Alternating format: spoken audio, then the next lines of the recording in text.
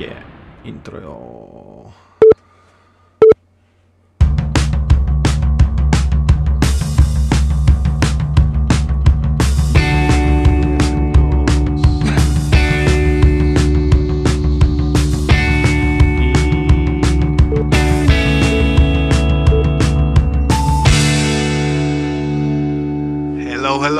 Hello.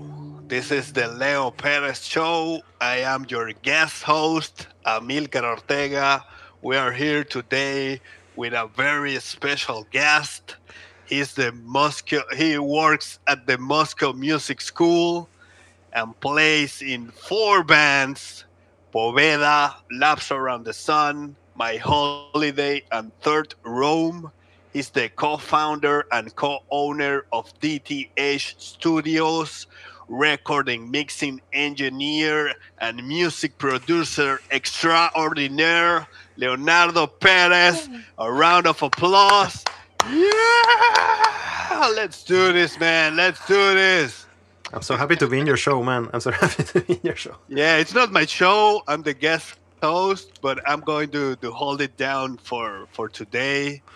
Uh, Leo, the usual host, is busy being in another show. You know, he's a guest in another show, so we are like in this multiverse kind of thing that is now all the rage. So we had to do it also. You know, we're like that. We are jumping on trends Yeah. to try to get traction here in YouTube. Check out the old episodes of the Leo Perez Show. There are great guests there and a lot of interesting conversations about a wide variety of topics. And let's get into it. We have a great one today. Yeah. Let's do this. Leo, let's do this. My first question, I don't know. Like we were talking behind the scenes, and I think that the most important topic today is everything you're doing with free and open source software, and why are you doing this? But of course, we can't skip the intro. Like this is all in the context of the war and what's happening with I, I can't even say it. You better say it. Please intro this you because I don't want Absolutely. to. Absolutely. Yeah, please. And I have a great idea on how to enter to this. In Thank you, God. Thank you, God. In the year kind of in the year what it was like 2012. I remember I just moved to Budapest from London, and I had an iPhone one. You know, I remember I actually had an iPhone one. I had an iPod. I had an iPhone one, and in a point I was like using my iPhone, and I was like, wait, where's the file? Like, where's the file finder here? Like, where can I see my folders? And I was like, oh no, you can't. And I was like, what? wait. So you're telling me that I cannot see where my folders are in my own phone? Are you crazy? So I started this sort of like journey into jailbreaking my iPhone. And so I jailbroke my iPhone. This was like 2012, something like that. And I managed to do it. And so then I realized that I was like, wait a minute, like there is an app store that is governing a lot of things in my life. So, I mean, I cannot install apps in my phone that I bought with my money outside of the app store that you're giving me as a stock. What is that? So that made me move immediately to Android. I was like, okay, look, that's it. Like, fuck this. I'm going to go to Android. And Google back then had this motto, which was, don't be evil. And so... That was precious. Yeah. Those guys. And so... Those guys are really good comedians, man. Exactly. I mean, yeah. And so back then, by the way, I was just landing into Bitcoin. Boom, which takes us to Bitcoin, like into the idea of Bitcoin. Like I was once in a party in London, and so we were talking about something about how to how to use the internet more profoundly, to put it more as soft as I can. And so that person told me blah blah blah Bitcoin. I was like, well, you know, when you hear something and it just like strikes you in the soul, and you know that this is something, an important word, you know. Yeah. And so I went into it right away. I was like, oh my god, what this Bitcoin thing? I pull off. I have told this story in podcasts together and things like that. I pull off early, etc. We will come back to that later, but it's part of the story because thanks to Bitcoin, I understood Reddit, and then I was like obtaining information from Reddit. And then I realized that the iPhone forums were on Reddit, and like about how to jailbreak your phone, and then the same with Android. And so I moved to Android, and following this motto of Google, thinking, Google is not evil. Ha ha ha, again, like the most loud ha ha ha. And so I started using Android, to later realize that it had the same problem. I mean, I was like, wait a minute, like, okay, it's a bit more flexible, but I still don't have the power over my phone that I should have, you know. So okay, after that, a decade passed, literally a full-on decade. And I was just like too busy and too tired to pay attention to how to jailbreak a phone, how to like install these apps and stuff. And I went over with the mainstream flow, you know, and the custom and the habit of, okay, well, what are these companies that are there? Wow, look at this free service. Oh my god. Oh, now I can pay a bit for it. It's like 600 rubles. It's kind of like $5, $6 a month. Wow, that's great for all of this. Wow. And so yeah, I lived my previous 10 years with a Google Drive account, super active, you know, with a Google Photos account, taking all the photos of my phone. I have always been privacy oriented, but I was sort of like be super hypocritical in my own world about this, because whatever, it's just comfortable. And so yeah, I have 2.5 terabytes of data on the cloud of Google at this point. And so adding some stuff together, I was always had internally this itchiness of trying to move out of there, but never had the necessity. Adding some dot together, sort of like 2 months ago, before the current conflict in the region started, I realized one day that I got an email from Google telling me something like, hey, there is a file in your Google Drive folder that is a recording of a guitar, and the file, it's violating copyright laws. And I was like, what? Like, this is a recording I made with some band in the studio. So what are you telling me that this thing is like some original song? And I tweeted it angry, like just saying like, wow man, like this is the future, this is what's coming, you know, like look at this. Google Drive told me on my file it can be used. And something really funny happened there. Google answered me to that tweet saying something like, oh, thanks for reaching out. And I was like, man, I didn't reach out to you. Yeah. I didn't fucking reach out to you. Like, I just said this. And so Google was like, thanks for reaching out.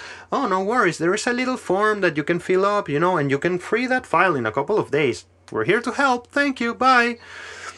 And I was like, okay. So of course, I mean, the files of my Google Drive are not mine, really. Like, as long as I don't have them, not your keys, not your coins, not your bits, not your files, you know. Totally. It happens to the best of us, man. That, Feel more calm, you know, you go with the flow, you start using the phone more and more, and one day you see yourself and you're like a model citizen. Yeah.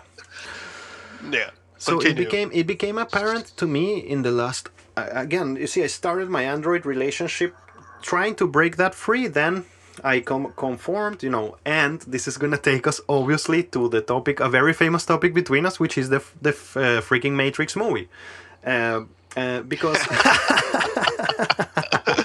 Yeah. Let's go. Yeah. Let's get into it. So because you see what happens in it is not exactly the plot of the movie and of Matrix 4, and I'm not going to go there, but it's an important metaphor. It's the best thing to explain it. Like in the first 3 movies that happened, there was a version of the Matrix, and in the Matrix 4 there is a new version of the Matrix. Like the Matrix was updated to a new software. And so in the previous version of the Matrix, everything was authoritarian and forced on the people that were on that matrix. In the new version, Yeah. they're kind of like not policing who wants to come out, but they're making the matrix so psychologically appealing through social media that the people don't want to leave. They don't want to leave that matrix. And so people who were red pilling themselves, they kind of like, whatever, like I don't want to red pill myself anymore because like I'm in the matrix, you know. It's kind of nice.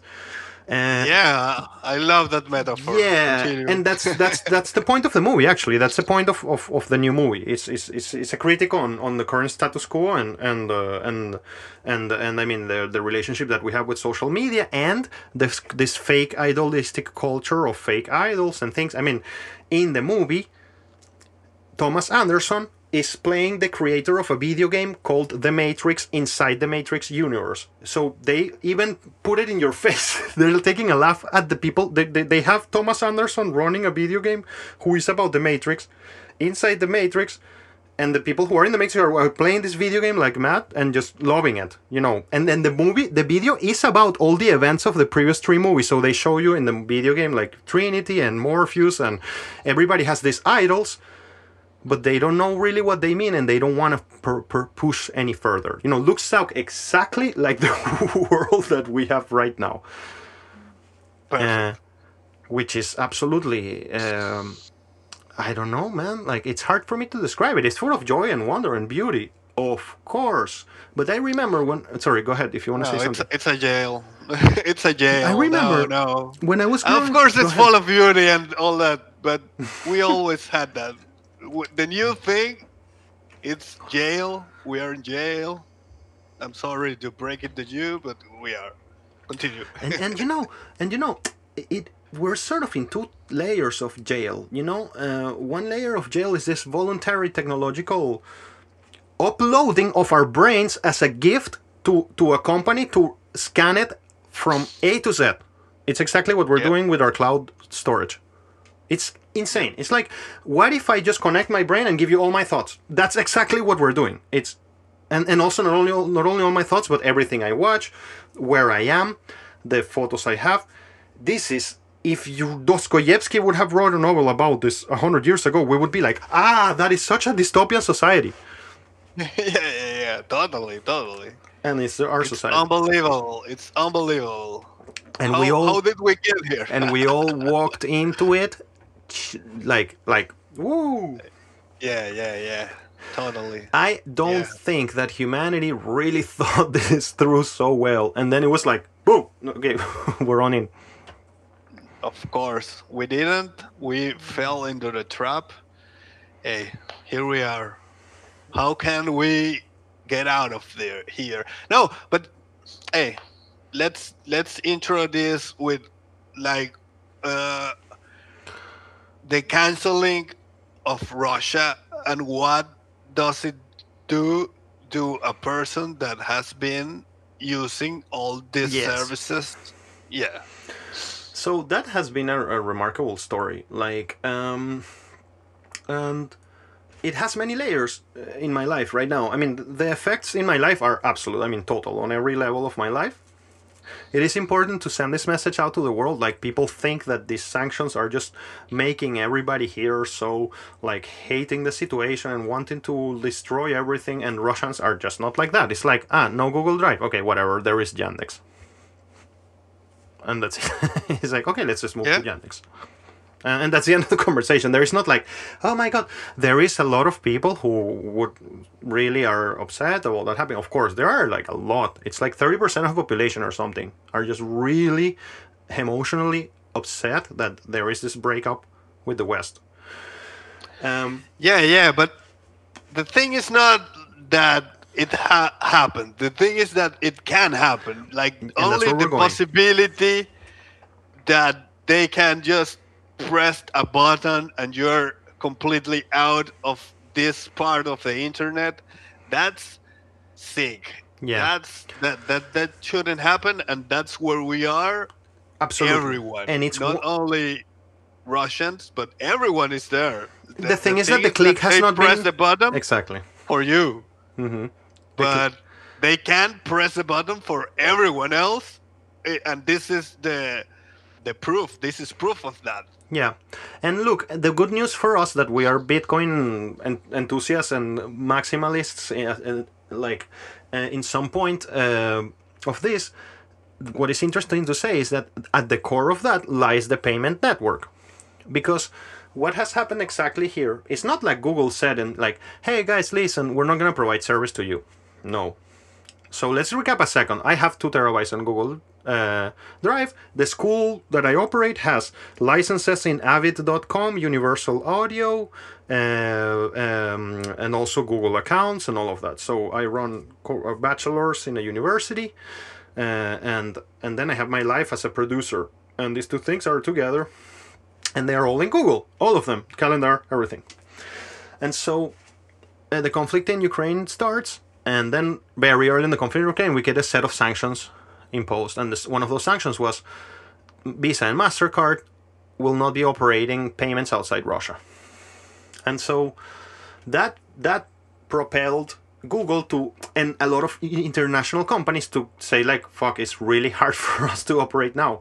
Because also the SWIFT Russia was removed from the SWIFT protocol. Most of banks of Russia were removed from the SWIFT protocol. So, wow, what an open and happy network for everybody. Yeah, let's love the world and give a lot of tolerance to everybody. And let's just cut the payments to 150 million people because their government is doing something. It's like, thank you, world, saving it. I don't know, man. I think you're being too kind to Google and to Avid and to all of those. We will get there, man. I have a lot of anger to share with people. you. No, we will get there. Yeah, but here it is. Like, they did this on purpose. Okay, they can't charge you, and there's like a conflict with with the payment rails, but they pushed the cloud service model on you, because before you could just buy their software and you had the software in your computer. Exactly. And what could they do? They couldn't do anything because you had the software in your computer like it's supposed to do. But they push this cloud world that doesn't exist, because the cloud doesn't exist, because it's just another person's computer. You're just using another person's computer. And there's no cloud, your files are just in another person's computer instead of your computer. And they push this heavily, like they changed their whole business model for this to happen. And I don't think that is just for the money. I agree with you. Think they wanted the button of course to cancel people. Continue. Sorry. And I agree with you. I mean, it's just like there is a collusion there, and it's absolutely not to be conspiratorial. Maybe not just this collusion. I see it more like, look, the whole thing is sort of designed to. I wanna be careful with the words I'm using there. There is a relationship between the law and the companies, and in that relationship, there is a lot of chess being played. And that's the best non-conspiratorial preamble I can say to the idea that I understand that what happens is that Google creates that thing that they want to have that button and be able to have that power over somebody's life, because what they are really doing is creating artificial intelligence, and that's what is the real plan of Google, to scan all of this. Because what I learned at this point is that Google reads intensely all your documents of Google Drive. Everything you upload to Google Drive is analyzed and scrutinized to the last photo, and all of that information is because Google is really interested in building on artificial intelligence systems. And so, how do you build artificial intelligence systems? Wouldn't it be cool if we have like a hard drive with the contents of the thoughts of billions of people? Like, wouldn't it be cool? That sounds impossible. Oh no, it's not possible to do. Boom, there you go. The world that we live in now. It's exactly what we're doing.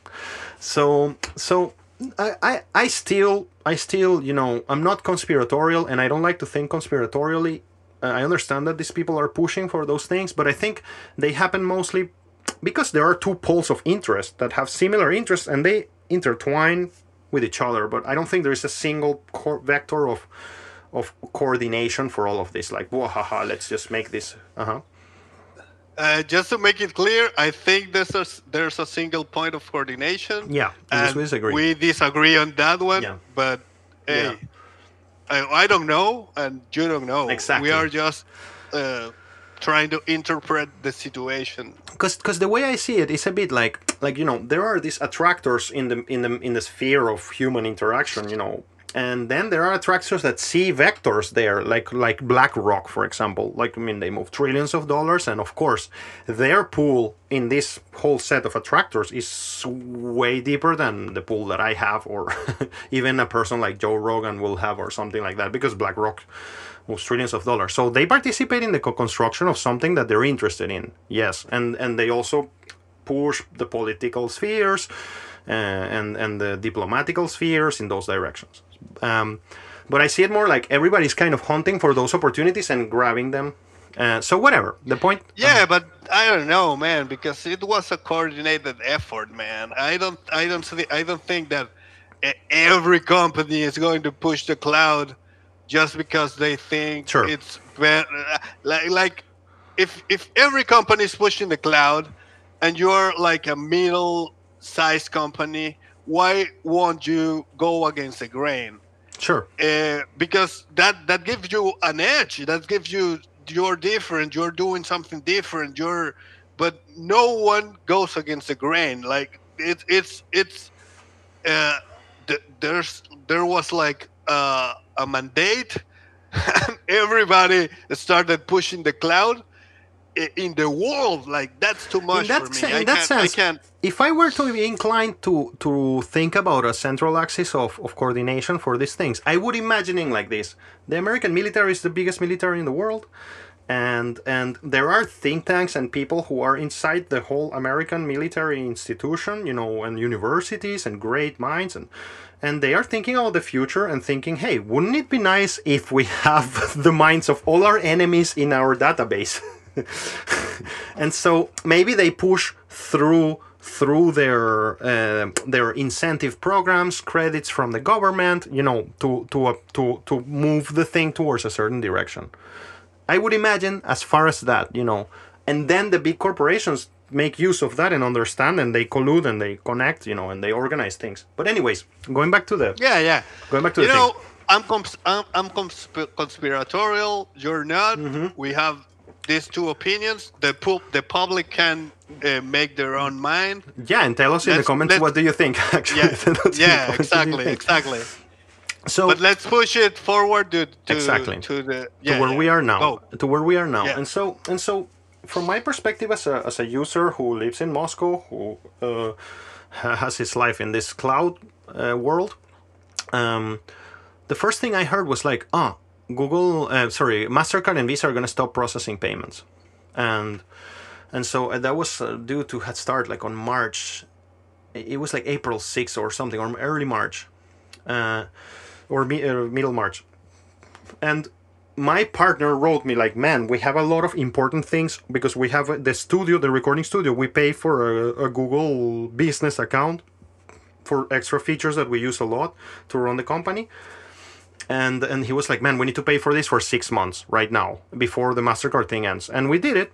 And I was just like participating in that process, but I never thought about paying for my own Google Drive because I thought like, man, of course come on, like Google is not going to just like pull the plug on 150 million people. Like we use this thing so much, like it's not going to happen. That they're going to receive payments in rubles. And so the MasterCard thing, and that we cannot pay for anything outside of Russia. The Russian government, because, they understand the geopolitics of the whole thing, something like, say, 5 years ago, they went to Visa and MasterCard and they told him, hey guys, you want to operate in Russia? Okay, this is the only way you can do this. We will rent you the network. And if you don't do that, we simply will not let you operate in Russia, period. And so the Russian government did that. They set up all the network for Visa and MasterCard, and then they run it because they knew this was going to happen one day. So when the Visa and MasterCard ban came, the Visa and MasterCard ban didn't apply inside Russia. I can still pay with my Visa and MasterCard inside Russia everywhere I want because the Russian government is operating that network. Or I don't know exactly who, the Ministry of Finance, but I don't know how it is. But outside of Russia, I cannot pay with anything in MasterCard. I thought that Google, because it's operated inside Russia and I pay them in rubles, they were going to just like continue setting up a payment for us so we can still have our files and do everything we need to do. And so I just thought, okay, let's do it for the studio, but not for my personal one. But okay, and so on. Slowly but surely, my Google world started collapsing and falling apart. And to make the story a bit faster, so how it looks like when your country gets cancelled, the first thing that happened is that, well, let's focus still on the Google part for it. Later we'll go to other parts of what it means that your country gets cancelled. But on the Google part, it looks like this. Oh, I cannot pay for my Google Drive storage. So, okay, I cannot send emails. Because when your Google Drive storage is blocked, you cannot send emails. And so, damn it. Okay, let me try to pay. So I found a card, a way to pay through something on Telegram that, I mean, it works. You can pay Spotify with this, etc. And it was like, no, sorry, Google App Store canceled your payment. So I was like, whoa, okay. So then it means that I cannot edit any of my presentations that I have as a teacher. I made them all in Google Drive, thinking that I was going to use it forever, I cannot upload anything, edit any document. All they let me do is to download this data. So they're kind of kicking me out of the flat, It's like I was living there for 10 years and they just tell me, get the fuck out of here. Take your 2.5 terabytes of data, download them through the internet and go F yourself. And there were a couple of... So, and the other thing that I noticed, very cheeky, they don't tell you that your apps are going to slow down. But your apps start to slow down super heavily. You cannot edit like Google Calendar so comfortably. It just starts sort of to glitch. And if I open it with another account like from that it's paid, that is okay, it runs fine. Yeah, and also wow. Yeah, and also they also like, I mean, for example, I have some automatic sheets that are at the backbone of my system. They stop doing the automatic calculation of these sheets until you don't take out your data or find a way to pay. But now every time I try to pay, they tell me you're located in Russia, where we have suspended payments to Russia, period. And so I'm in a limbo, And so I remembered what I was feeling 10 years ago when I started this journey to Android and coming out from iPhone, and I was like, man, I mean, that was not that's it. This is the Google Drive part, and I guess we'll come back to it. But then there was another moment that happened. There are a couple of parts of this story that started a couple of years ago and continue now. The Parler incident, that in a point, Parler becomes popular in the Republican/Trump circles. And then Amazon comes and freezes their servers. Google App and Store and Google Play Store removes them from the App Store. And Parler is just like cancelled, So it happened to Parler. Yeah.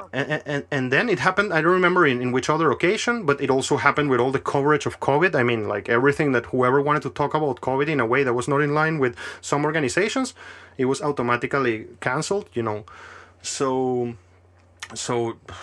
it just started feeling very weird. And then a couple of weeks ago, I was in the metro in the middle of all of this, and with my Google cancelled. And there is another story that I'll go later connected to Google Play Store. And I was reading the news and I was like, Apple Store removed Sberbank app from the App Store. Sberbank is the biggest bank in the country. I mean, it's 150 million people here. There must be like 70 million people that use this bank. I mean, okay. And so it was like, shit. And I went to my friend, can I get your iPhone? App Store, search Sberbank, no Sberbank. Fuck. And then the day after, and the next news, the other thing that is interesting is the coordination of the things, like Apple removes Parler, and then you see it 2 days later, the news, like Google removed Parler. And the same happened here. It was like Apple removes Sberbank, day after, Google removes Sberbank. And so that was it. I was like, man, you cannot come to me and tell me which app I can install in my phone or not, period. I'm out. Yeah. And I took that decision that day.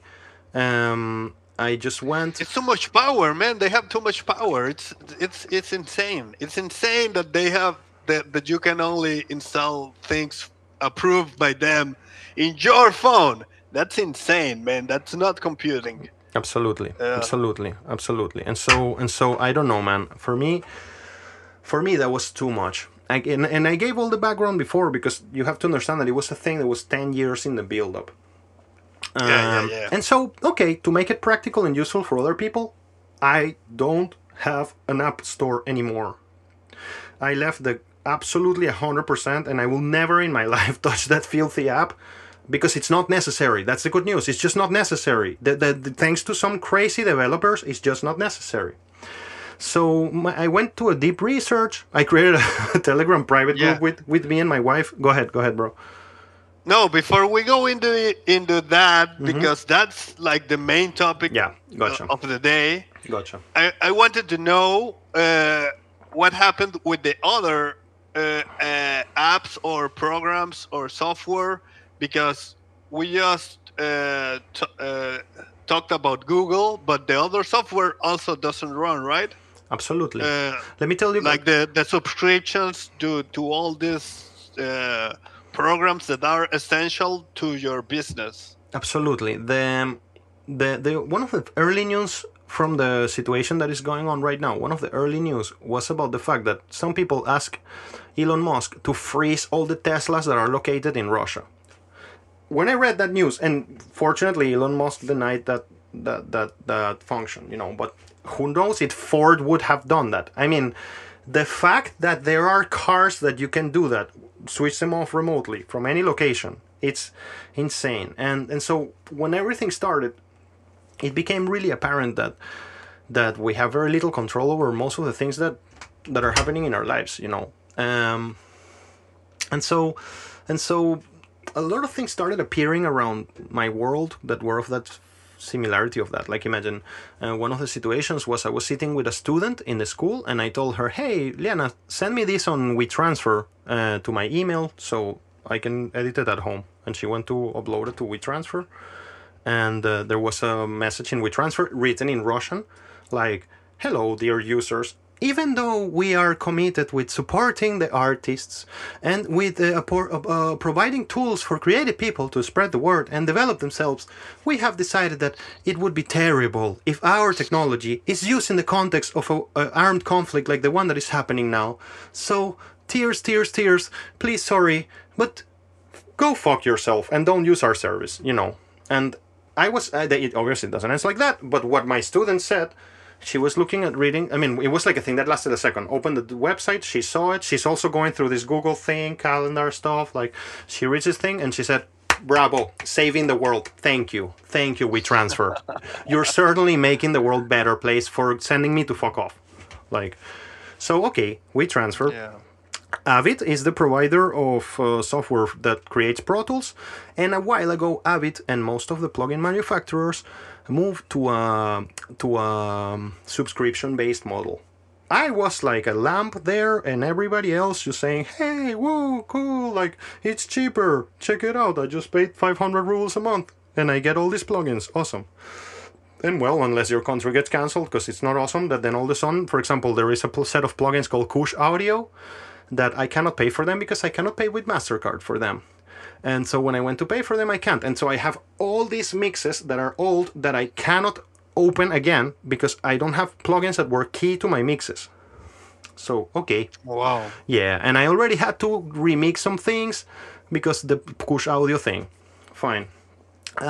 My whole school, the program that I created for that school is centered on Pro Tools because I love the software. We can't continue using Pro Tools after September because our subscription will expire, and Avid is in a super aggressive campaign against the situation. And so, I mean, you cannot access their website from here. The same for Universal Audio. Ableton is not selling on their store to Russian clients. And the list goes on and on and on and on and on and on. Apple removing things from... man. Apple removing things... It's insane. Yeah. It's insane. Like, why do the politics of a company have to do with me? Like, I don't care what you believe in. I just want to use the software that I paid for.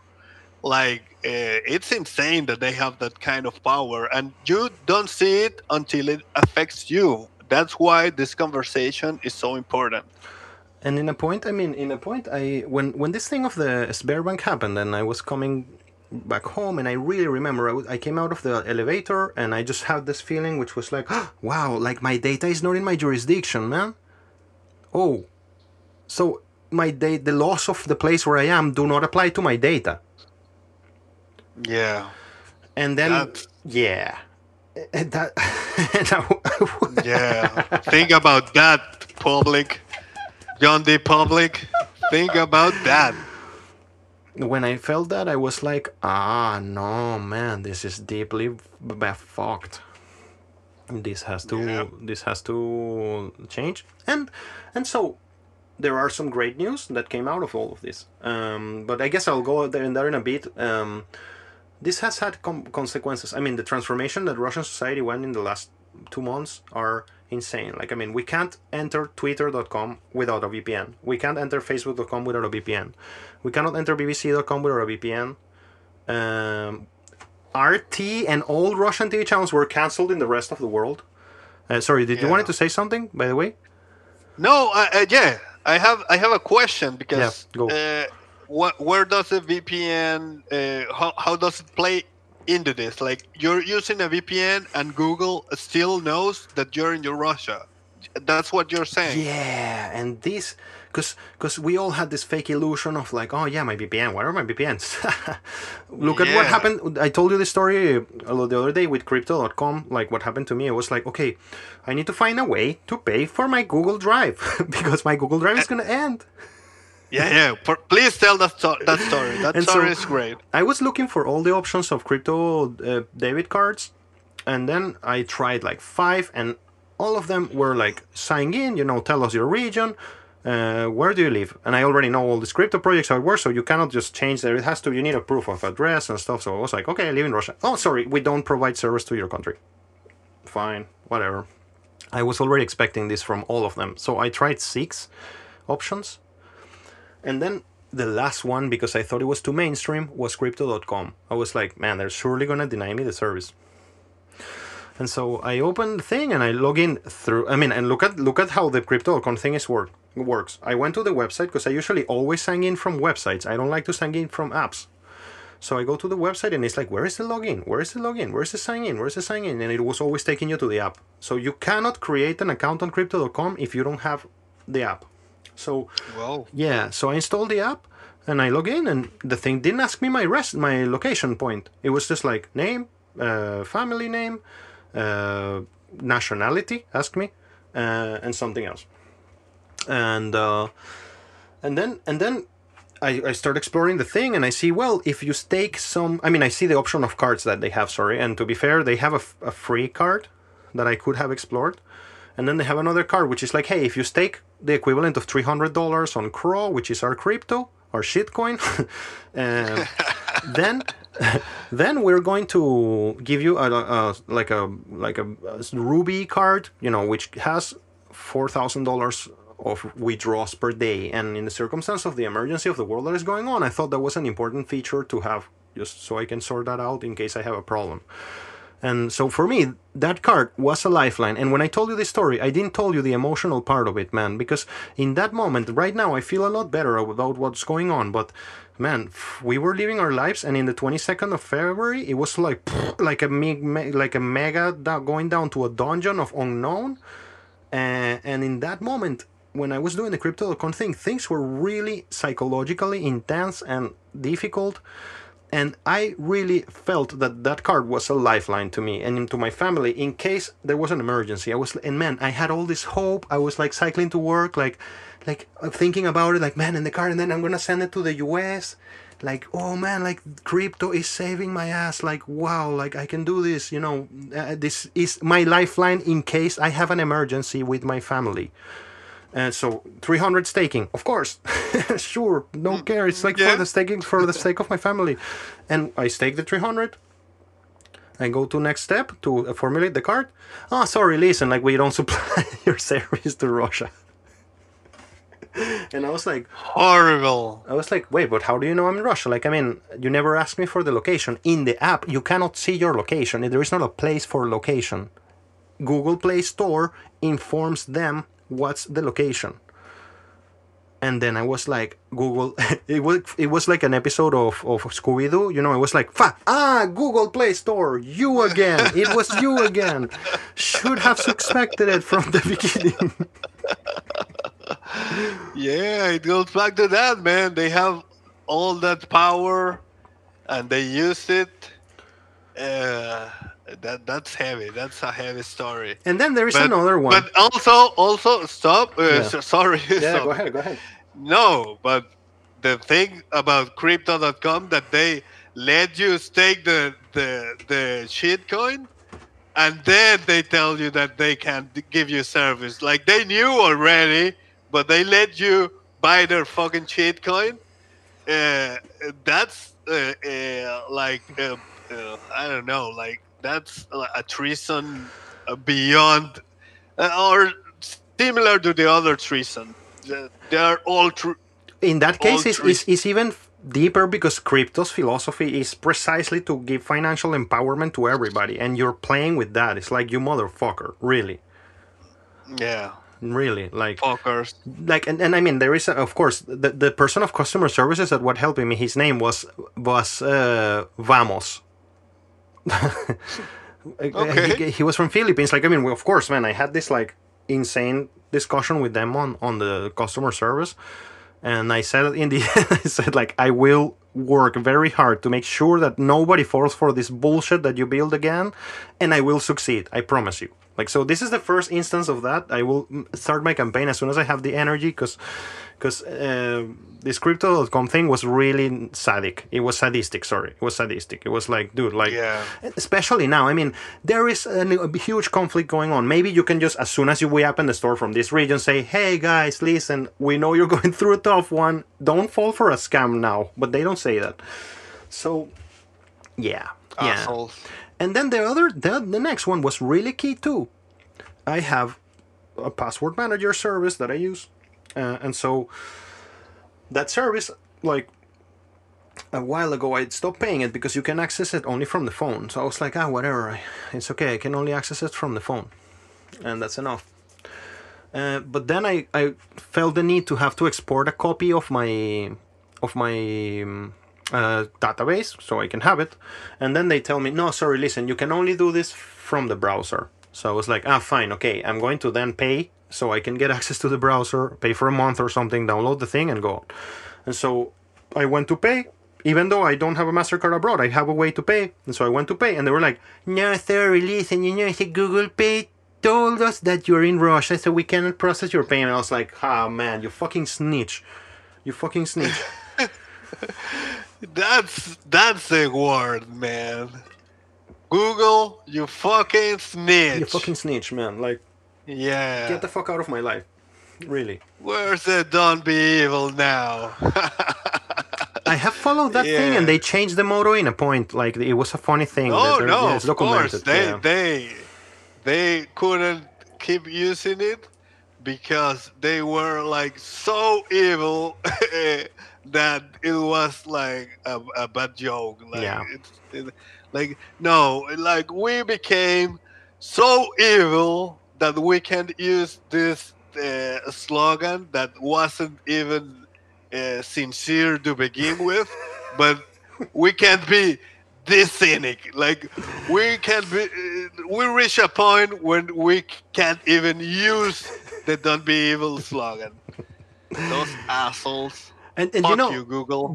There is a funny thing how it feels when you're actually doing it. I've been thinking about this. It really feels like some sort of like ex-amorous relationship that ends badly, and so the person gives you the boxes of your belongings like really aggressively and passive aggressively. So, for example, I went like, I want to download. That's great. I want to download my Google Photos. Because I want to take all my data out of Google. And by the way, today I finished my backup. After this episode, I will download all my data from Google Drive, except from some things that I absolutely can't right now, but the deGoogleization is happening. And so, 1.5 terabytes were downloaded. It was like 7 days like of non-stop internet traffic. And so, where was I, man? Like, downloading my Google Drive. Where I was going, damn it. I need some help. Yeah, I don't know. You were downloading your photos. Don't be Aha, evil. We there you were got it. talking about Downloading don't the be photos. evil. Well, Yeah. I was telling you about Okay. this idea of being like an examorous relationship and just like the person giving you your belongings Yes. like really bad. And so I Yes. was like, oh, let me download my Google Photos. It's another terabyte. They don't tell you how much it is until you go to a place that is like takeout.com, google.takeout.com, something like that. And Oh, so yeah, okay. so you come and it's like give me my Google Photos, and it's like yeah, wait a day and we will send you like a set of links so you can download it. It's 52 gigabyte separate zip files that I have to download now. Each there is not like a sync service or something. It's like here are your photos, by the way. Like Take your shit take your shit. and get the fuck out of here. The Google Drive has, I have to be honest, kudos to the developers. Everything went super smooth. Downloading 1.5 terabytes of data, it's not easy. It was super smooth. I don't understand why can't you just make a click that says include photos and then just go like Yeah. but whatever, it was not like that. So okay, that's the Google Drive thing there, like how it is. And it's just really regrettable, and it's been really depressing, like sorry, especially on the crypto front. I mean, I have also seen like people online that are supposedly, you know, inclined towards like financial freedom and stuff, just like kind of trying to snitch on Russians so they don't use crypto. Is kind of like, yeah, crypto freedom. No, but wait, like Russians cannot use this. Come on, guys, like it's obvious. And it's like, no, Bitcoin is money for your friends and your enemies. Period. There is no just like middle ground there. And seeing a lot of people playing this middle ground, and companies like Google, like, we stand so much for the human rights, equality of everybody. It's like, no, dude, no. So Yeah. Freedom is freedom. Freedom is freedom. no. And I just want to say, because I can't let this pass, that crypto is one thing and Bitcoin is Absolutely. another thing. They live in two different worlds. Continue. And another thing I can tell you, something that was funny realization in these days, is like, oh yeah, I own this Remark token, which is a token that is a new platform of the NFTs 2.0 that is going to be really amazing. You don't give a shit about owning that stupid token when a war falls or when an event like this happens. You want is Bitcoin. You don't care about. You don't care about anything. There are, so whatever. I mean, that has been another important conversation. Of course, let's flip this a bit, and I mean, and then we will come to how I solved this, because the story has a beautiful ending. Yeah. But the crypto side This of is things, the great part yeah, of this conversation is the positive part. Exactly. But we're getting there. the Bitcoin Crypto. part of the conversation, Bitcoin. yeah, exactly. The Bitcoin part of the conversation has been well, you know, well, obviously when all of this happened, there were these people who were the annoying guy who was always talking about Bitcoin every day in the office. Yeah. And we became from that to the saviors of everybody's fortune. So, You remember those 20 times you tried to talk me about Bitcoin and I didn't listen? But now I'm ready to listen. Please. Exactly. Yeah. Exactly. And so something that started happening is like, I mean, in the project I run, there are kind of like 86 students or something like that, and two of those students, maybe three, had gotten into Bitcoin or crypto since they know me, which I was blasting them constantly about this. On the 1st of March, all of them had bought Bitcoin. The 86 of them. All of them. It was like from 2 to 86 in a week. And the whole crypto culture became really vibrant in my microcosmos. And Bitcoin culture became really vibrant in my microcosmos. There are movements on the national, local level. It is obvious, it's vibrant. You know, I approached to the university where I work, and I talked to the dean of the whole university, and I was like, listen, dude. Well, not dude. Listen, miss. We have to create a crypto academy or a Bitcoin academy. I mean, we need to direct the university towards teaching this, and then everybody understands. The director of human resources of the company approached to me, and he was like, listen, everybody says on the hallways that you're like that Bitcoin guy. Like, how do we pay our employees with Bitcoin? And I was like, oh yeah, sure. I'll make you a presentation right now. I mean, this company has like, it's like 1,700 students or something. It's like a huge company. Yeah, it's a huge company of different types of universities, because it's like 6 universities in one, kind of. And so, yeah, it's a huge project. Like, it's a huge project. Yeah, yeah. And so, yeah, the Bitcoin part has been real. I have been really disappointed with the Bitcoin community, seeing it from above. It has been painful to some of them, I guess, painful to see this. I understand that everybody's trying to save their ass in Washington, so Washington doesn't get angry with crypto and Bitcoin. It's kind of like, I feel there is this feeling in the air about Bitcoin and Russia right now, because Russia said that it's going to accept payments of gas in Bitcoin. I mean, that's like a gigantic news. It's like, what else do you want? I mean, it gets larger than that, but that's huge. And all the Bitcoin community was like, I cannot. I don't know if all the Bitcoin community. Yeah, you're right. But like the people I follow are all pro freedom. Yeah, sure. Like, me too. They don't give a shit about what you think, about your ethnicity, about your religion, about anything. They are like, Bitcoin is for everyone. You're right. And I've seen these people. But yeah, there are, it's a big community, so there are all kinds of people saying all kinds of things, and it's a decentralized community, so there's no party line. So, but I don't think everyone. Yeah. So this. But well. Okay. I agree with you, and I thank you for that shakeup, because it's true. It's important to mention it. I mean, that there is this core Bitcoin thinkers and coders who are. It's like a very, very amazing clan of people who really got it right. You know, they got it right in terms of their mix between freedom of speech and and financial freedom and geopolitical knowledge. They got it right.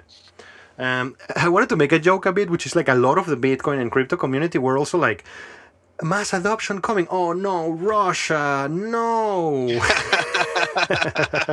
I want mass adoption, but not like that. Exactly. It was funny. It was actually really funny to see some people who are always being like temples of freedom, just claiming things like that. It's been funny. But the corporate guys, no, it's true. And so, I mean, obviously, there was a huge big crypto / Bitcoin meetup in the last 2 days, organized by RBK. I mean, there is hope in the environment, and obviously, I mean, what Bitcoin means, it's across this whole time that has been like, and this is really important part of this conversation, and I really need to send this with all the echo and emphasis that I can. I'm not saying this for being, and you understand it, I'm telling this to the audience. I'm not saying this for being poetic. Bitcoin was a beam of light across all of this episode that I'm living with my family. Now think about it for a second. I'm a father of 2 kids. I got a wife. We live in Moscow. I'm from Venezuela and she's from Russia. I run a musical academy in the universe.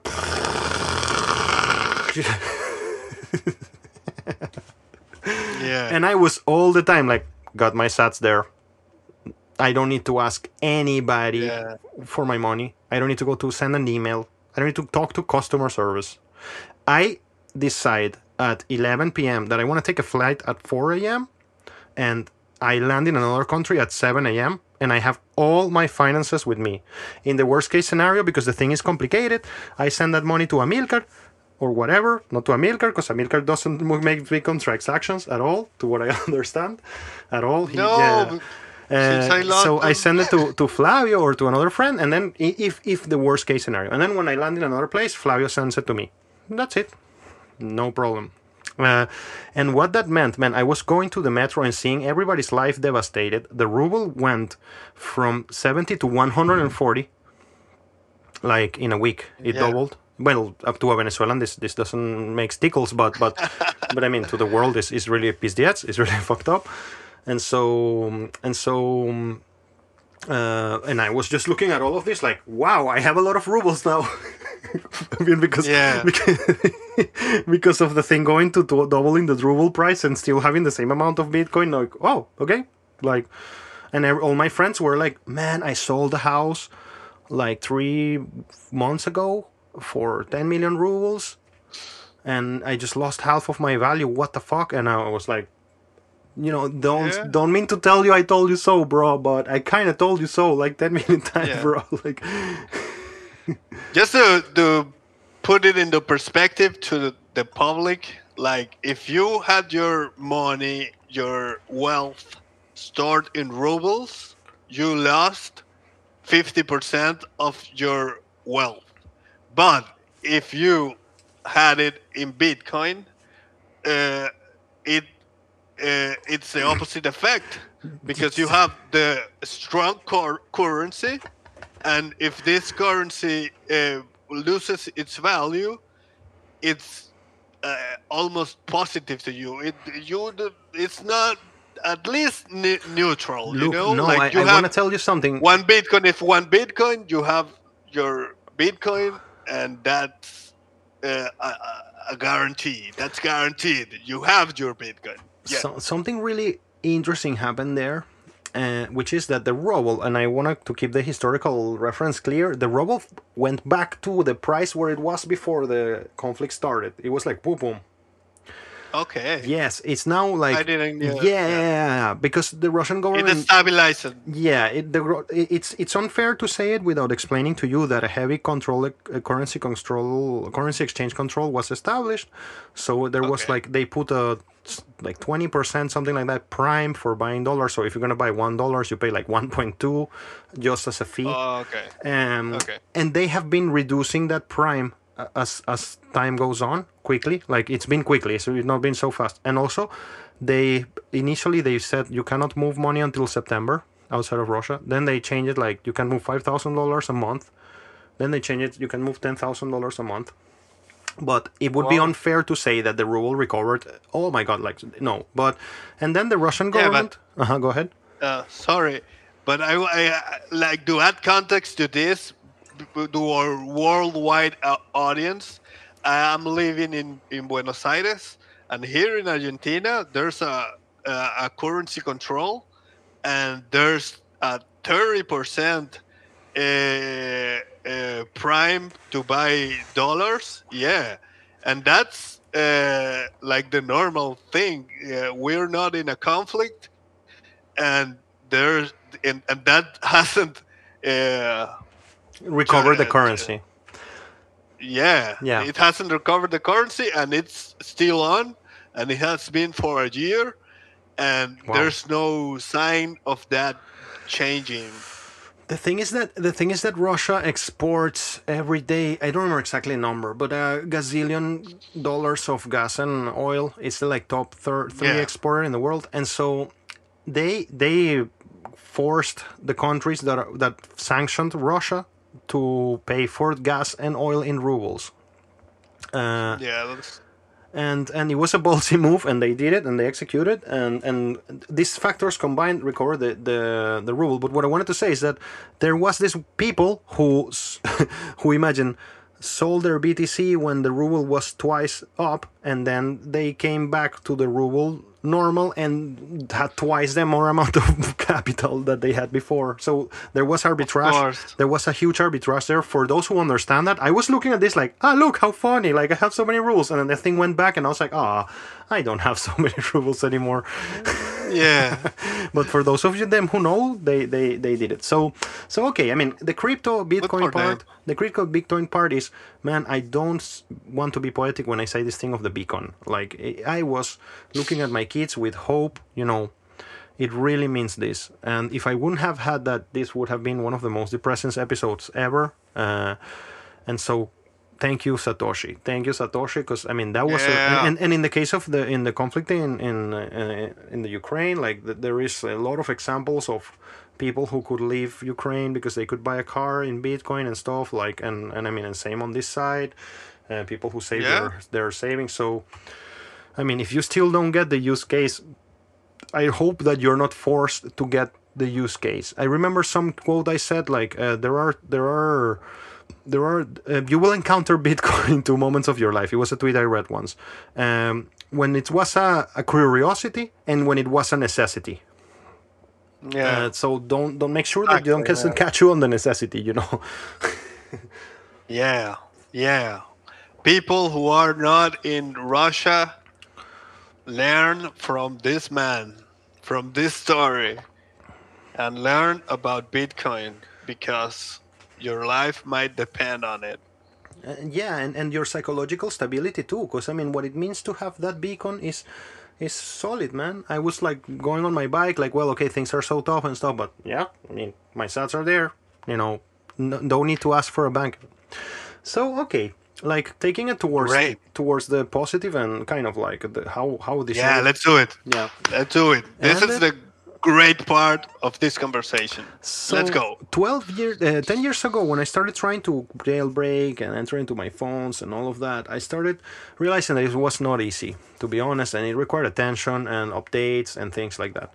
And there is a person whom I'm sorry right now that the name escapes me, and I'll put it on the description below, but just to point to his project is enough. There is a programmer who created a OS called Graphene OS.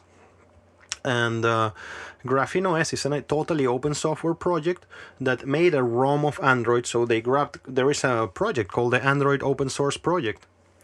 And so it's kind of like some modules of Android that are available for developers to develop in an open source way. And so he built security and privacy oriented OS that has nothing to do with the App Store at all. Just like, actually, at the moment, in my phone, I have kind of like 4 or 5 proprietary software apps, and the rest is all free open source. And so when I started going down this rabbit hole, I reached this word which is FOSS, F-O-S-S, free and open software systems.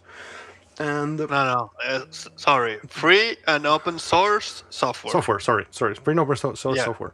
And I realized that there is a whole community of people. And if anybody wants to Google this, or to Google this, damn, I need to train my brain. If anybody wants that was great.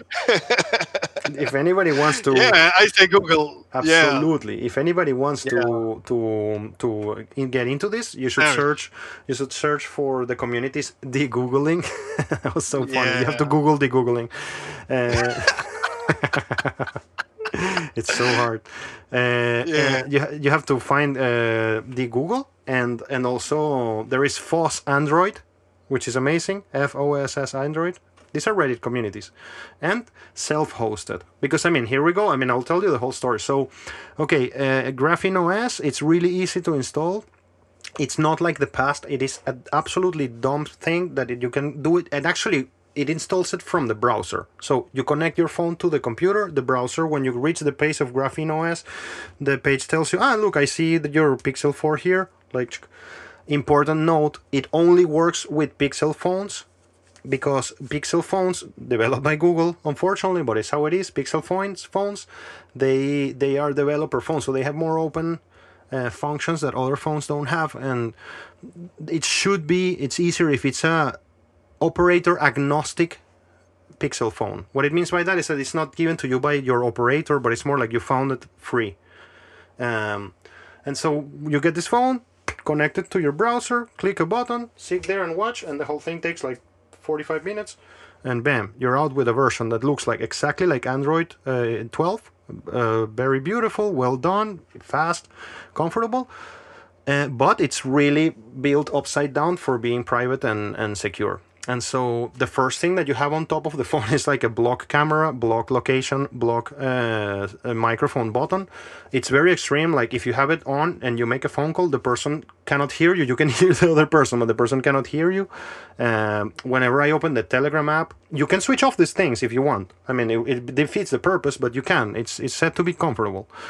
And then you find out that there is an app store called F-droid, which is a FOSS only apps Android store. So far I have never signed into any company, never said anything from my phone that I'm who I am, and I still get all the functionality.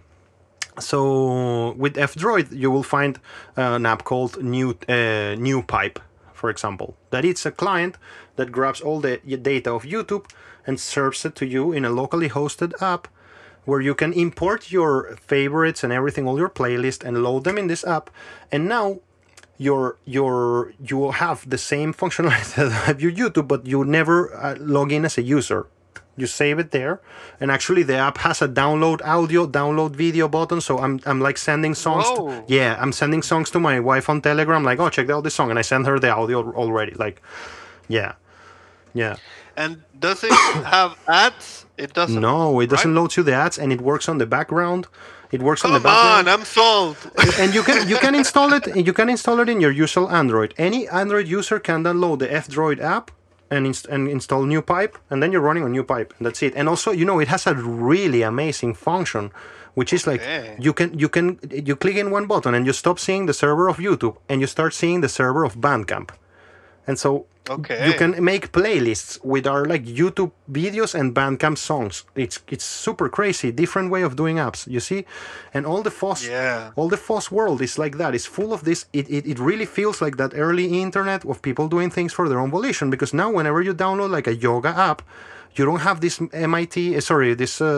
Silicon Valley corporation. It's like some dude in who knows where in India who was like, oh, they're make an app, poop, poop, poop, and uploads it there, and then you're like, woohoo! Like you can just use it like as a Venezuelan in Moscow, like so it's very different approach. So I have like internet speed tests, a weight tracker.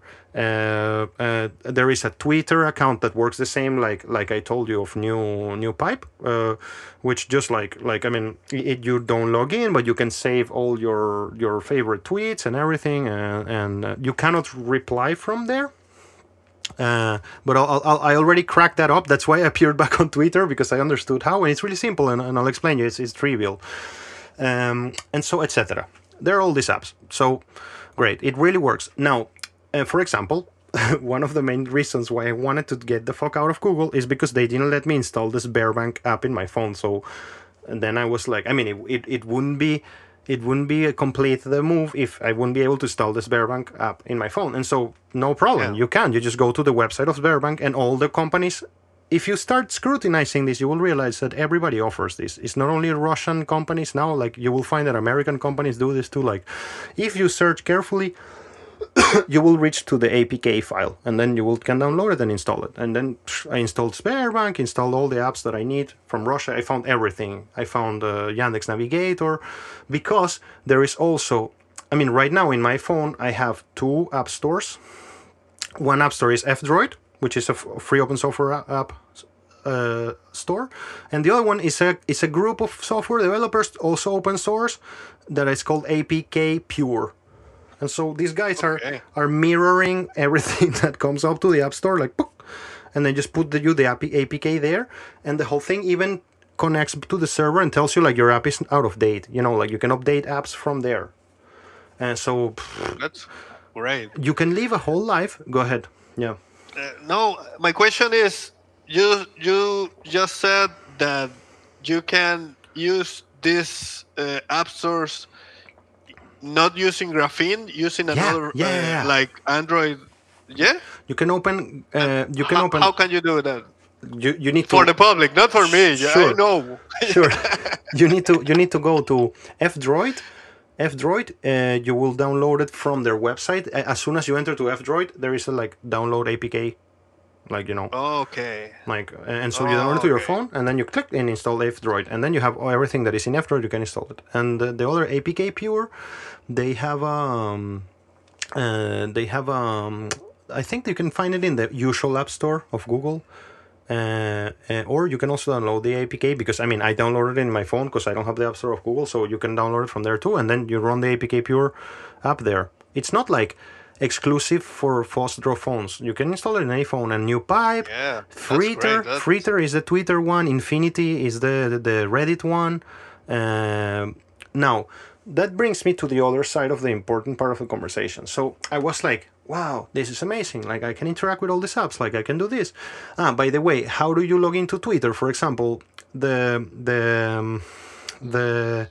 browser of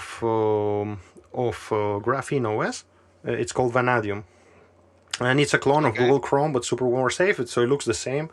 And it has a function which is like add to home screen, so it makes you like an app version of any website that you're looking at. This is an old function of Android actually, but you can do this, and then it gives you a link, an icon in your menu, which is like, okay, like I click here and it takes me to my Twitter. It kind of looks like the website, but it's a bit appified. The Okay. website, but it's given to you by the browser, so the Twitter cannot like spy on your location and stuff through the phone if you don't let it. Um, blah blah blah. But then I was like, wow, okay, That's great. I can use all this stuff. That sounds great, but how do I? What happens if I lose my phone? I mean, right now all my YouTube account will not be connected to my Google account. So do I really want to lose that story? Which is an interesting history. I mean, I don't want to lose that history. So I was thinking, okay, how do I back up my phone? And so I see that the Graphene OS has a backup function, and I go to backup, and I get there, and it tells me, it actually makes me create a seed phrase like a crypto or Bitcoin project, like gives me a seed phrase, and then I hit backup, and then he gives me a option to store it locally. Like in my computer, I can connect my phone and just hit a button like download my phone to this computer. And so you see, then the phone, the new Pipe app with all my files will be loaded to my computer. And so if I lose my phone, I get all my history there. But that means that I'm gonna have to manually do this every day. And what if I go out on a trip and then I don't have a computer and stuff? So how do I back up that? And one of the options that the Graphene OS gives you is a service. It's not a service actually, because in the false world is very different. It's a project called New Cloud. So I see New Cloud and I'm like, what the hell is this New Cloud thing? And well, New Cloud is a project that they made free open software that anybody can grab and modify and install. And that free open software they made is like an equivalent of all the services that Google offers on their cloud service. So it's like it has a document editor, a spreadsheet editor, a messaging service, a video conference system. It's really well developed. It's not like crappy. It really looks pro. It has an app like an uploader of photos. Software, so you can upload all your photos, and it has also an upload on my phone, and also it can log the coordinates of your phone anytime you want to a spreadsheet in that cloud. So that's how you can do like a locate my phone kind of app. And so but New Cloud, they give you the chance to host this server yourself. So I mean, all you have to do is to buy a computer. That's the process where I am right now. Buy a computer, like a Linux, very simple computer. It's like a 2 gigahertz, 2 cores, 4 gigabytes of RAM. It's like the most simple computer you can get in the market right now, with big hard drives connected to the internet. And you download the New Cloud software, install it there, download the New Cloud app to your phone, and you route this to your home server. I mean, it's just like you literally put a website in your New Cloud app, and that website is given to you by the app that is on the phone, on your computer at home. Yeah. And then every time you take a photo, a new file is created in your computer at home that has a photo there. Every time your geolocation is tagged, it's recorded in that document, that hard drive that you're there. And if you don't want to make a service, then New Cloud offers you to host that data for you. And that's how the company makes money. And you see, it's like a new type of software venture that they deploy, open source software that anybody can modify and take. And to the lazy ones, they offer them a service there if they want to, connected to that free open software. And that's what I'm thinking now about the future of my life in Russia. How the fuck do I make a company that follows that model? Of deploying free open software that everybody can edit, and then you put on top of it a service. And so the next move is to connect my New Cloud to my home server, and then have this phone updated constantly there, and I can live a life without having to ever log into any app anywhere, with some selected cases that I will choose. Crypto, centralized exchange.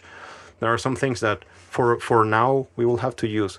If you want to use, because you can go into all of this without having to de-Googleify yourself. Like if you don't hate Google and you still want to work with Google, there is an app called MicroG, which you can install in this operative system, and then it runs Google Apps. Yeah. And so you can install Google Maps, for example.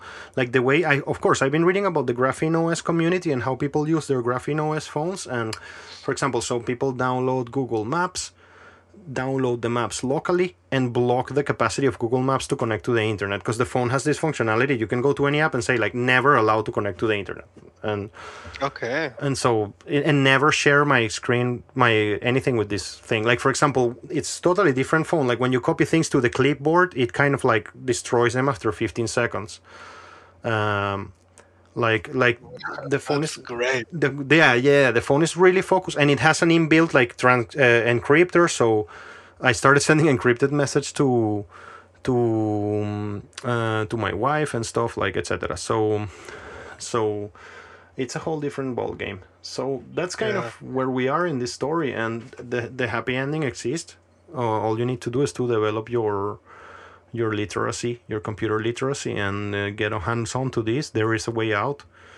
And like everything in the life, if you let the responsibility of something that is the responsibility of your life to others, later you're gonna end up a slave. Yeah. Yeah. I just want to add that I do hate Google and I do think they are evil, but I don't have a Pixel phone. What that's Only yeah. Pixel phones. Yeah, I don't have a Pixel phone yet, so maybe I can start by using this free and open source software directly from that. How was the name of the app store? F-droid. F-droid. I Yes. can start like dipping my toast into the thing, and then when I can buy like a Pixel phone, I can go like baby steps, Yeah, baby baby steps. steps. Like, you Yeah. can go. You don't have to do everything at once. You can do it periodically. Yeah. Don't beat yourself up. Everybody hates Google. Fuck Google. Yes. But we it's not easy. You have to put your heart and soul into it in a way. Like everybody is busy and maybe they don't think they have the time to do it because it seems so vast. Yes. But you don't have to do it everything at once. Yes. Maybe you have the necessity and that's why you're going all in, but other people can do one step at a time, go Yes. improving their privacy and go improving their I don't know, their state in the world, in the computerized world. Yeah, and I see it. I see it. I mean, it's a good way for me to end the podcast with my Matrix fandom, that I'm such a fan of that project, and it's a beautiful, like, the metaphor of Matrix returns in the sense that living in the real world, and if you think about the universe of that movie, it requires you to make some sacrifices, like everything in life, you know. But hey, are you the type of guy who wants to keep taking the red pill every week, or are you the type of guy or girl or person that wishes to, take a bit more control over your whole destiny? And that's a question that is up to you. I don't. I found recently that for me one of my favorite words is boring, and what I mean by that is a very powerful position to be. It's like, I find it boring. Whoever doesn't cares about this, it's like, okay, fine. I mean, maybe I'm gonna skip and talk with another person in this bar, because it is just really important, man. It's really important to sort of take control of this, and taking it to the extreme hardcore. I think that it's important, and that it's possible, and it became so simple that thanks to those developers. And the other thing that comes here, by the way, that is beautiful, is like, my approach, my relationship with software now, and this will happen to all of you who make this transition, is very different. Like, I immediately loaded some Bitcoin to a Lightning Network wallet, and I just started sending money to all of these developers. The money that I was spending on apps and I'm kind of calculating it in the same amount a month. It's kind of like, I used to pay 2,000 rubles a month of software subscriptions. Okay, I have to send out 2,000 rubles of Bitcoin to the developers of this software that I found. And the relationship with the software community becomes very different. Because that's the thing about the internet, that is just like so many hundreds of billions of people, sorry, not hundreds of billion people, sorry, billions of people, that there is an economy for everything. And with Bitcoin and with the capacity to stream Satoshis through the Lightning Network, like if you get 1 million users to donate you $1, you get $1 million. And this is totally possible. I mean, it's not impossible that this is going to happen. And so, Yeah. I mean, maybe the future is not. I mean, I think, honestly, projecting out towards the future, I think the majority of the humanity are going to stay in those centralized exchanges. I will observe them from now because I will never come back. I am sure of that. It's only because it's comfortable. If it weren't be comfortable, maybe I would have, but it really isn't. It's the same thing I used to have, but without a fucking snitch telling to some app that I'm leaving Russia. So who wouldn't want that? But no, I think that the majority will stay. The majority will sell in those services, and I will observe it from this vantage point, seeing what that means and how that is gonna. I'm sure it's gonna turn back on everybody that is watching this podcast in a point. Like the whole thing is gonna turn on you, and you're gonna be in the center of this stream. And it's gonna be like, oh, sorry, you're unacceptable for us as a customer. And it's like, dude, but I just want to give you money, so you give me a service. No, sorry, right of access is reserved, and that thing can be filtered down to nation, to whatever, to individuals, man. Maybe you have an opinion that people in power don't like, and they can turn everything in your life off. That's too much power, man. We can't give that to them. Today, excuse me to interrupt you, it's a quick news. Today, the Ukrainian government sent a list of people to Binance. It happened yesterday, saying like, freeze the accounts of these people, and they did. I mean, I cannot confirm the veracity of that news. I have read the report of the person who is being affected by this himself. So maybe he's lying, but that news came out today. We need to see if it's true or not. So, I mean, that's the thing that has been really shameful to think about. Not shameful, you're a maximalist and you understand it. But I'm sending this message out to the crypto community. If you guys think that we are now living in some sort of like crypto punk utopia, you're absolutely off the game, man. Like, this is so fucking centralized and so really censor prone the way it is right now. There are avenues out to consume, not to consume, to acquire Bitcoin and crypto. But you see, if you want to enter to the crypto world, you're always going to have to engage in some sort of P2P transaction. If you're going to use DeFi, I mean, so DeFi is really not so D at all. So decentralized, I mean. But yeah, I mean, it gave me. I was in a bubble burst in me. I was like, yeah, we live in this CryptoPunk reality. No, we don't. Until there is no total mass adoption of Bitcoin that becomes legal tender everywhere, there is capacity of censorship, and it's only gonna get worse. Yeah, I'm gonna add to that the next step for Bitcoin, and this is something somewhat controversial, but the next step for Bitcoin is usage. You have to use your Bitcoin, spend your Bitcoin, and earn Bitcoin. We have to create circular economies, and they don't have to be physical. You know, like the physical circular economies are needed, but also the internet circular economies. Absolutely. Like, we have to start spreading the usage of Bitcoin on the ground, around you, trying to get stores and restaurants to accept Bitcoin, and also on the internet, trying to use services that accept Bitcoin. because that's the way. Bitcoin is the only decentralized cryptocurrency. Yeah. There's no doubt about it. And if we can get an economy going, there's no way to censor that. The only way to censor Bitcoin is on the edges where it collides with the real world. If you have to With the fiat exchange world, well, your to put it with Bitcoin, the fiat yeah, world, yeah, yeah. with the fiat world, if you have to exchange your Bitcoin for fiat, in that place it can be censored, but in the internet place, in the Bitcoin network, it can't. So let's do this.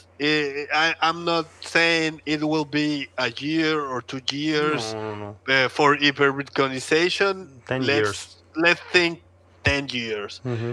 But let's start doing it. Let's start spending our Bitcoin. Let's start uh, earning in Bitcoin. Try to Absolutely. pay your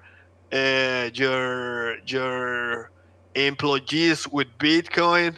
Try to accept Bitcoin if you have a business, and let's get this thing going. And the It's other important. thing I wanted to say, Leo, is that I had someone told me through the intercom that we are canceled. I'm sorry to inform you, but that joke you made about the Indian developer got us canceled. Sorry, man. Uh, we can't use Google anymore. We can't. We This podcast is only the people who saw it live. Only they can. Uh, it's only for them because we are canceled. The show is canceled. Yeah. Sorry, man. It Sorry was. to It took a inform while you. to come back, and it was such a pity that it got cancelled so fast. Yeah. Yeah, man. Yeah. Yeah. So awesome, man. I think that it's a great way to pull the plug, like on this night of discussing this new future. Do you have Yeah, man. as a guest host? Do you have any closing remarks, maybe? My closing remarks would be the Bitcoin thing that I just said. Like that's the next step. We that's people don't understand why you would spend Bitcoin if Bitcoin is gaining value, because if it's gaining value and you spend it now, you are like the guy who bought the pizza for Yeah. 10,000 bitcoins. But it's really not like that uh, uh, at all, because there's the opportunity cost. If you earn in Bitcoin, you have to spend Bitcoin. That's uh, reality. And the other thing is that if you earn in any fiat currency, uh, and you don't buy Bitcoin with that fiat currency, it's the same thing. You are spending your Absolutely. the opportunity cost. It's there still, so Yeah. you can just buy more Bitcoin and save a part, and the other part start spending it, Yeah. because it's the same than spending fiat, if you think about it like that. Because the you have to buy a bread. You can't live without bread. If you buy it with fiat, it's more comfortable, it's easier. But if you can't find a way to buy it with Bitcoin, you are contributing to this new network effect that we have No, to it's the only way. keep to start. Yeah, we have to do it without waiting for legal tender. None of that chat is important, because in El Salvador, that's the way it started. The people started using it. The people in Bitcoin Beach in El Sonte started using the Bitcoin because they didn't have another way of transacting that wasn't cash. It was a cash-based economy. They had this new Bitcoin influx of money, and they started using it because if it's not illegal, it's legal. You can do it. You can Yeah. do it. Until there's a law that says you can't do it, it's not illegal. So we can do it. We can start spending the Bitcoin, trying to get people around us to accept it, and that will create a new network effect that will render censorship, financial censorship, it will make it meaningless. They can't censor us anymore if we can get this rolling, and we will. Bitcoin for the win. That's it. Yeah. Leo, take it away. Awesome. Thank you very much, everybody. Good night, good day, good evening, wherever you are. Take care.